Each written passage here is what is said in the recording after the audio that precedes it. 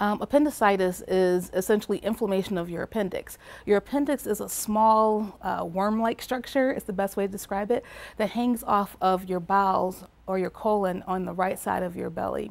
The appendix you don't even think about until it starts to hurt you. Most times people present with appendicitis with a complaint of having pain that usually starts in their upper abdomen or at least around their umbilicus or belly button, and then it moves down to their right lower quadrant. This can be associated with nausea, vomiting, and especially pain. People can have a low-grade fever. The way that you manage appendicitis is that you have to remove the appendix. The appendix is removed either by using laparoscopic means, meaning small cuts, long instruments, or we do it the open way where you have a small cut down in your right lower quadrant.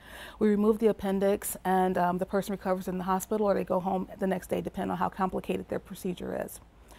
You don't need your appendix. The appendix appears to be something that's just a result of evolution. It may help to build your immunity against certain things, but you don't need your appendix afterwards. If you should have any of these signs and symptoms, you should be seen by your primary care physician or report to the emergency department as soon as you possibly can.